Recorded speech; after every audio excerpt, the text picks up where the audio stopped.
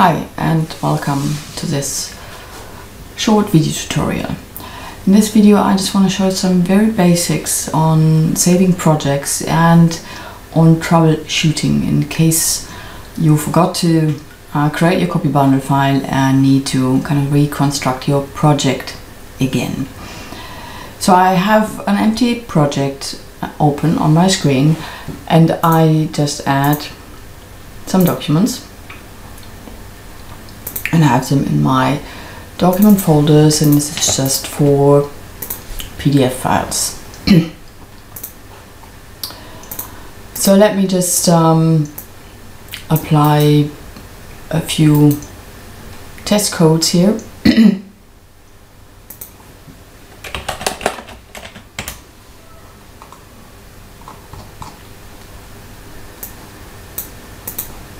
Let's do.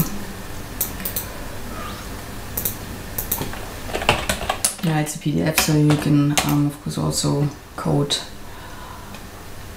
graphics within it. So just we leave it at that, just 3 test codes. So now if I'm saving my project and I don't determine the location where I want it to be stored, what you see on screen right now is the default location. This is where Atlas stores projects if you do not specify a location. I always recommend that you do store the file in a folder of your choice and don't let Atlas choose the folder, because you probably don't remember that's under Documents, Scientific Software, Atlas, and a subfolder called Text Bank. Yeah, normally if people don't know where their project is, I know, because then there's a strong likelihood that the file is in this Text Bank folder. So do yourself a favor, choose the location where you want your project file to be stored so that you're sure that you can find it again. Now save this project in the default folder, and I'm just calling it sample project, and there it is now. So now I'm pausing this video for a bit and I destroy my project on purpose. And kind of forget to do a copy bundle file, and then I'm ending up with a project file that can't load documents. So I will do this now, but off camera, and I see you later. So I'm back now, and I deleted now the files from the library. So that means if I now try to load the documents here, they won't. Yeah, if I only have the AU file and the documents are no longer in the library, when they show up here gray, and I cannot load them anymore. So now I didn't do a copy bundle file. So what's next? So we can rescue this project. So it's not the end of the story. These things happen if people go to a different computer and only take their HU file, don't take a copy bundle file. Or the hard disk crashes, they have never done a copy bundle file, and then they're only left with the HU file they still have somewhere. Or they install a new Windows version, and then the old files were not properly reconstructed, the library was overwritten, whatever. Then they left without the documents. Or sometimes only for whatever reason, cannot always know that, 1 or 2 of the documents disappear over a period of time. Normally this should not happen, but you never know with computers. So how can we now rescue the situation? So what I am actually doing now, well, here I have my Text Bank folder where my project file is located. So what you can see here, there's a number of project, they are stored in this default location. And as I have my sample project open currently, there is a lock file. Lock, like normally with CK, yeah? If you lock your door. This actually prevents Atlas from opening the same issue again. So if I close the project now, then you see the log file has disappeared for the project. It is it is sometimes still in the folder if the project is closed, if you left Atlas without if you left your computer without closing down your computer without properly closing Atlas, or if your computer crashed. Then sometimes if that happens, then and you open your project, it will ask you or we tell you this project is used by a different user for 2 days, 3 hours, 5 seconds. Your computers are very precise with that, and whether you want to open it in read-only mode. And then you go into a cycle, because then you open it in read-only mode and save it again under a different name. And if you have another log file hanging there, then you know this is constantly have to save as under a different name. So these log files can be safely deleted, nothing wrong about that. So here I do actually have one from another project that is open. I know this project is not open somewhere, so I can just safely delete that file.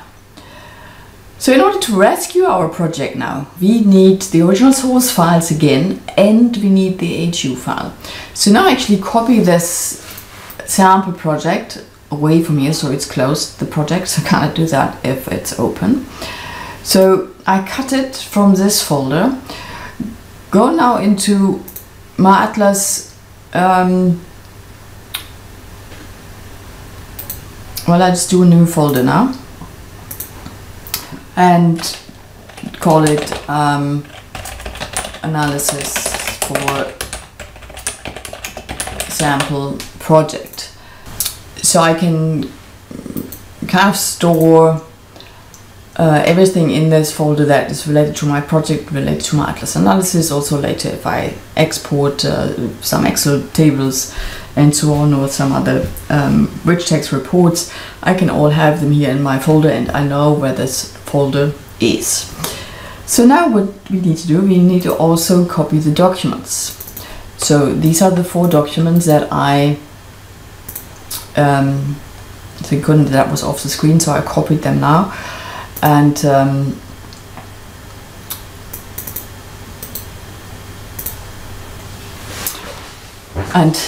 paste them into the folder. So if you, for whatever reason, cannot load any of your documents, you put the HU file plus the documents in the same folder.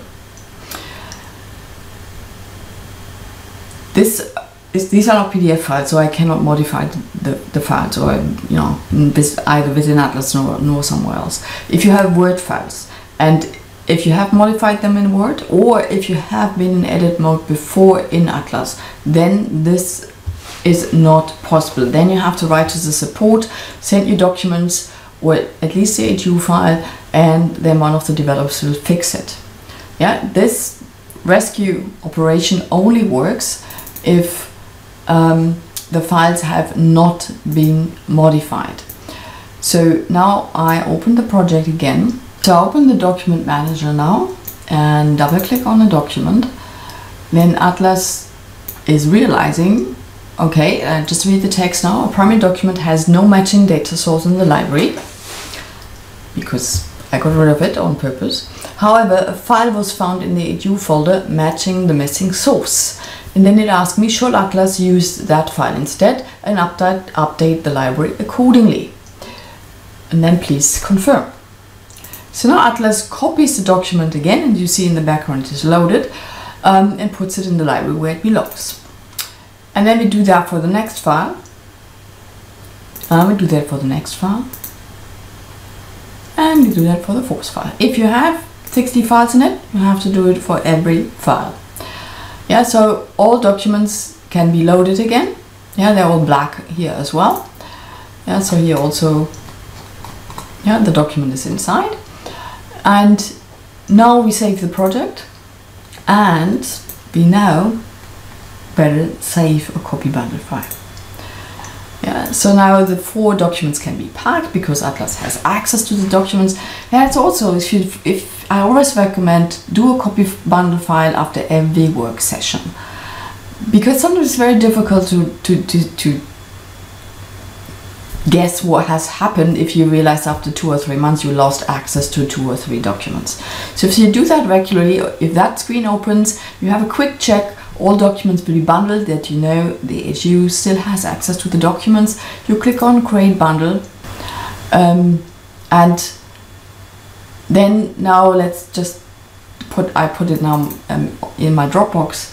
Here I have a folder for my Atlas projects, and now the copy bundle file can go into the Dropbox. Now it's on the server and it's also synchronized with my PC, so I have it at 2 locations, or put it on an external drive or on a university server, somewhere where you think it is safe, even if there's something going wrong with your computer.